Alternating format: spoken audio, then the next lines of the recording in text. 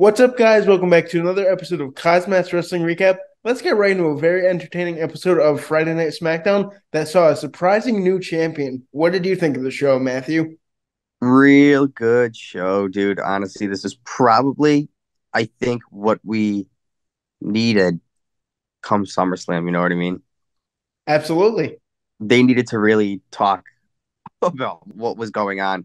Theory, I don't know. I'm not sure what they're doing with him, but let's kick it off.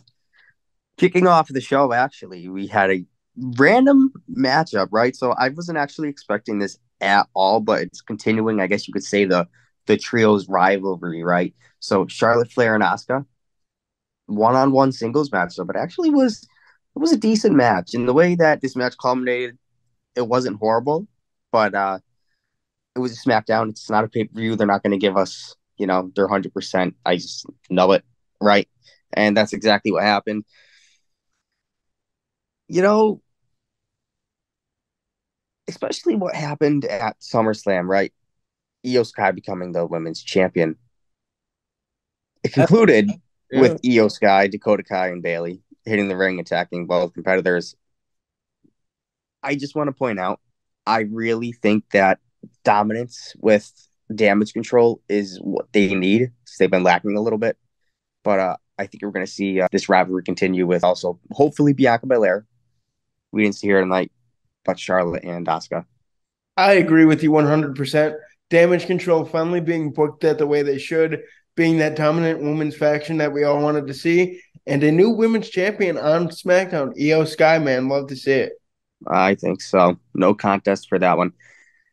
Another random matchup, impromptu, but this one was great, right? Karrion Kross and AJ Styles, just matchup after matchup. I'll take it. Nothing really backstage yet, but we'll get there. Really good match. It was hard hitting. Both Styles and Cross, I think they really showed who they are, right? And how Cross can hang with the big guys. Styles defeated Cross. This was a really nice matchup. I think it was Scarlett and Mitchum. I hate that. Mia Yim behind both of them. And what am I trying to say?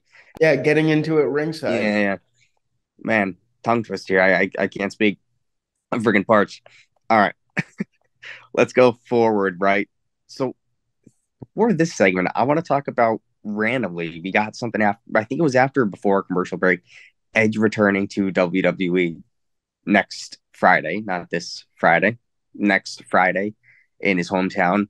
The 25th years of Edge celebration, basically. He comes out. Nobody expected this. He came out to SmackDown tonight and said, I'm supposed to be on SmackDown next week. That's when I was advertised, but I'm going to be here tonight because we're still in Canada. And I am going to take a match, and my opponent is going to be Sheamus, and that's going to happen next week.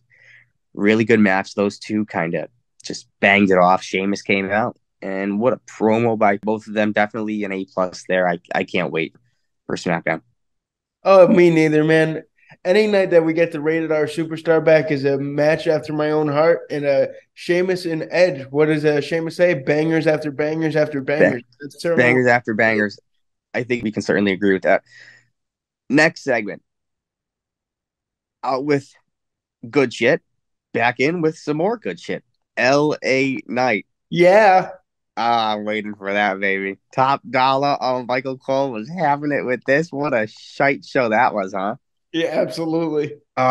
Hey, big W for LA Knight. Hit him with, I think, what is it called? A blunt force trauma. I think that's what his finisher or whatever it is. I don't even know yet.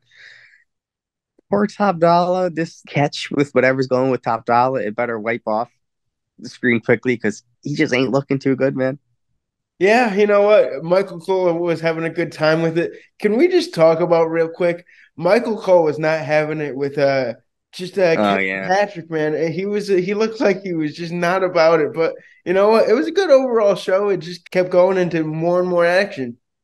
And we had a title match up next. All right. LA Knight, he's hot. Now we go to a hot title matchup. It's actually Austin Theory versus Rey Mysterio. Now, what happened is Santos Escobar was supposedly alleged to face him on SmackDown, but Theory actually attacked him backstage not once. And then when he came down for the match, he was cleared. Pierce didn't really want him to go down, but whatever. Theory looks like a dick. Santos comes out for the match. Theory attacks him mid-match. Theory, he really has it out for Santos. And I think why they did this is Santos didn't go to the ring because he was too hurt. Rey Mysterio runs in the ring, has the match. Good match, not going to lie. They have some good chemistry, Theory and Rey. Rey wins the championship. Theory's reign of terror is over, as people say. I didn't think it was atrocious. They're just not giving him either good enough stuff to work with or he just can't elevate. Absolutely, but this new title reign for Rey Mysterio, that came out of nowhere, right? Yep. I mean, I did not see that coming.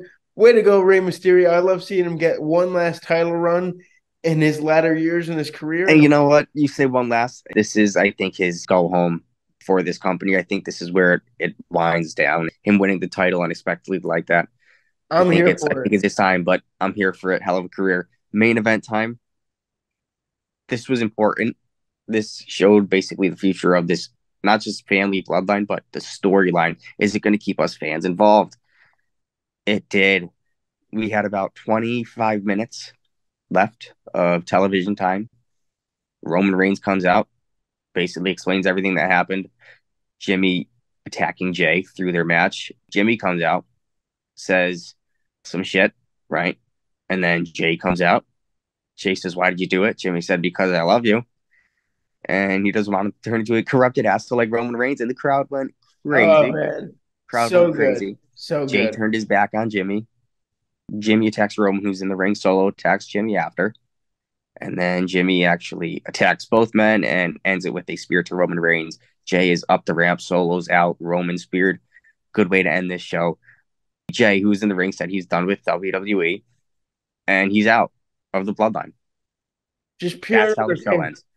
Pure and utter chaos from the bloodline to end the show. I love it. This storyline, it's been great, but we need to see this culmination come sooner rather than later. And the disruption and dismay of the bloodline is certainly happening. I thought tonight was a pretty good show. Had some really good wrestling and an unexpected champion in Rey Mysterio, but I'm here for it. Let us know what you guys thought about the show. Always like, comment, and subscribe, and we will see you Tuesday for a Monday Night Raw recap. Until then, peace out. This has been KozMatt. Thanks for watching.